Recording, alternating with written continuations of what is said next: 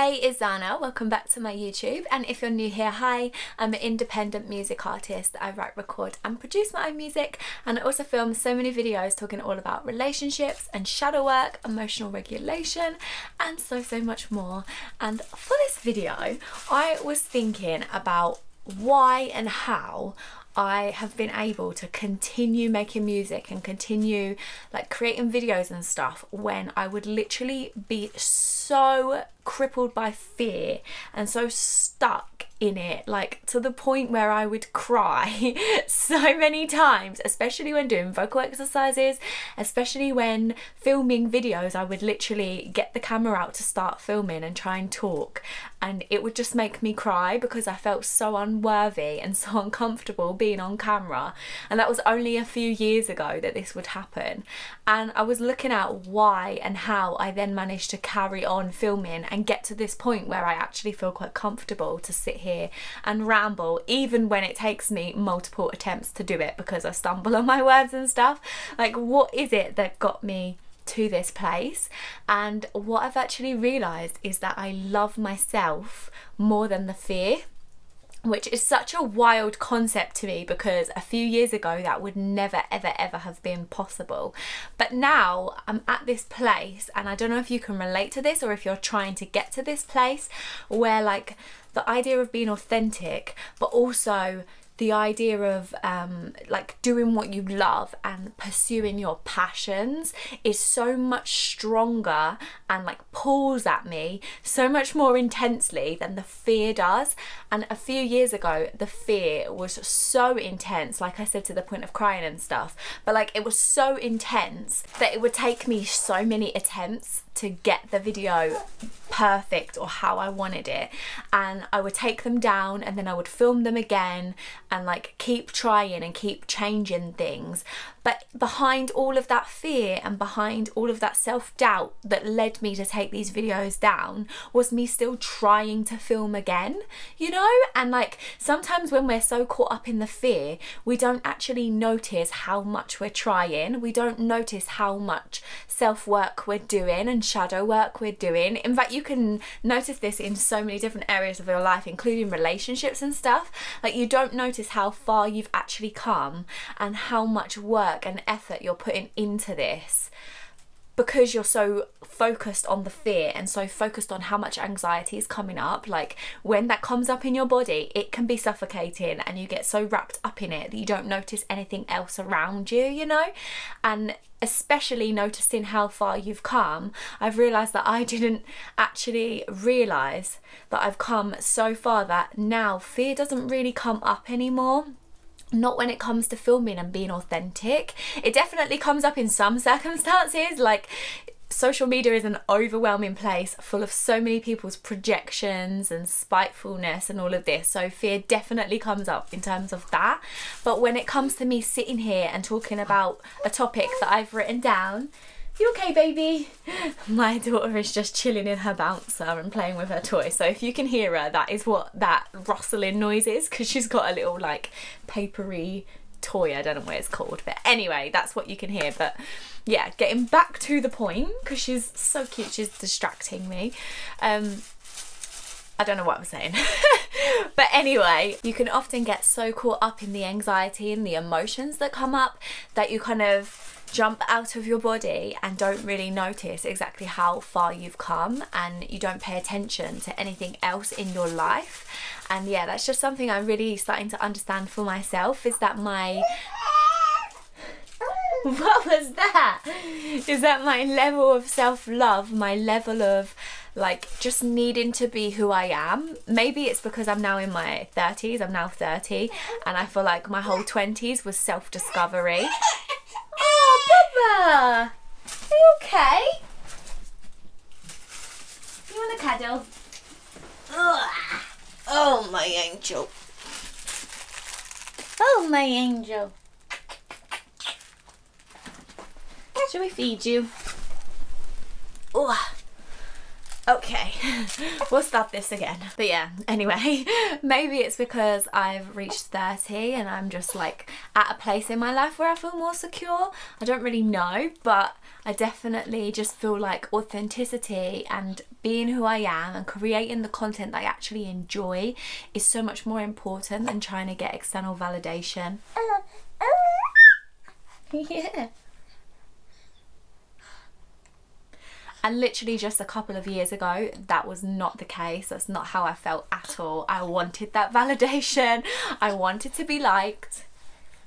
What are you doing?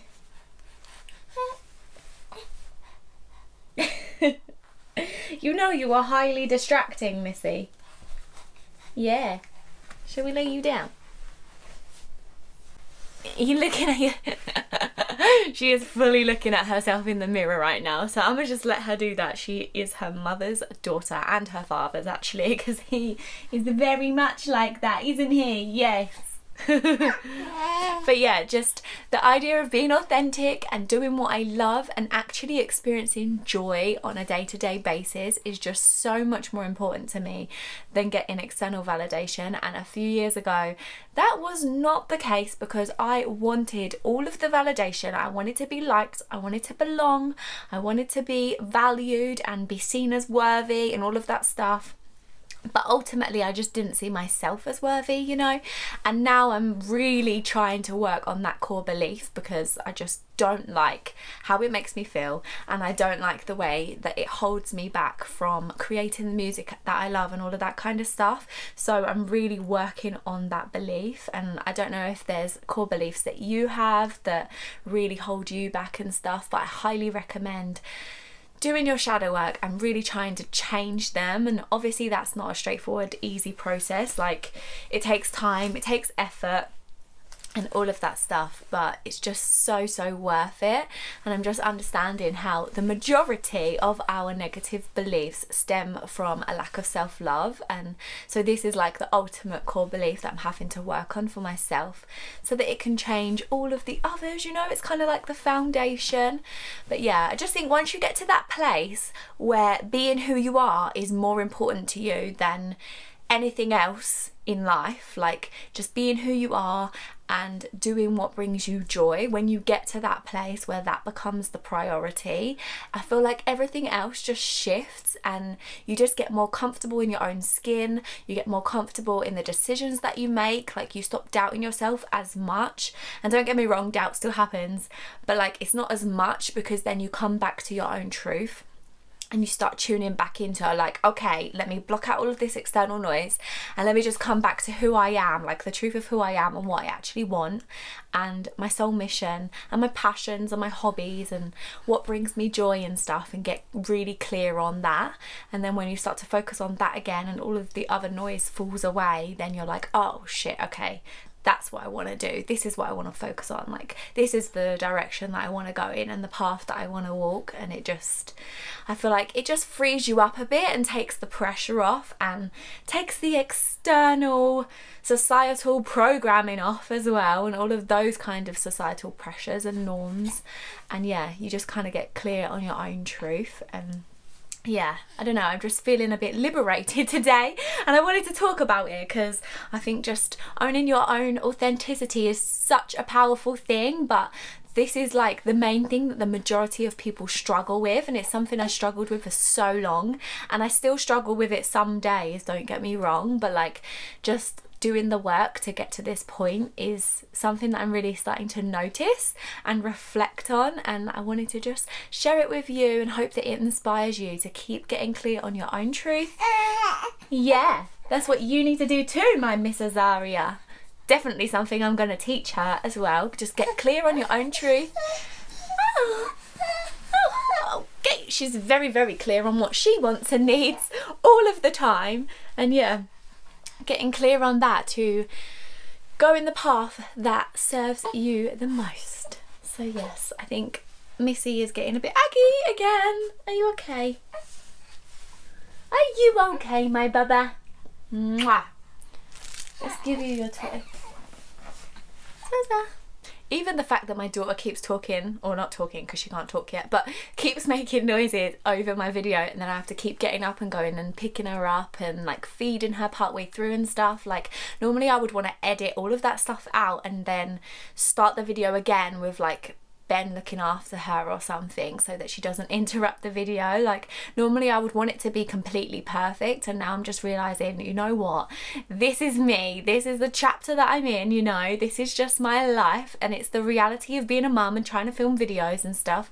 So we're not gonna crop it out, and we're just gonna let it be authentic. And a few years ago that would not happen, so I'm quite proud of myself and how far we've come. The fact that I'm willing to just leave all of this stuff in here, and like I'm literally playing with a toy with her right now while I film at the same time to keep her kind of happy, you know, like I'm just meeting her needs at the same time as meeting my own. And I think that is just a huge game changer. Most of us don't try and meet our needs, we just sacrifice ourselves for other people, and yeah, it leads us to so much suffering. So I'm no longer doing that, and I hope that this inspires and encourages you to no longer do that. Like you can meet your own needs at the same time, especially when it comes to children. Obviously you need to meet their needs, but like you still need to meet your own as well and make yourself happy. So yeah, I hope that this inspires you to just go out there and be authentic and be who you are, and trust that your tribe will meet you whenever it's time and in the best ways, like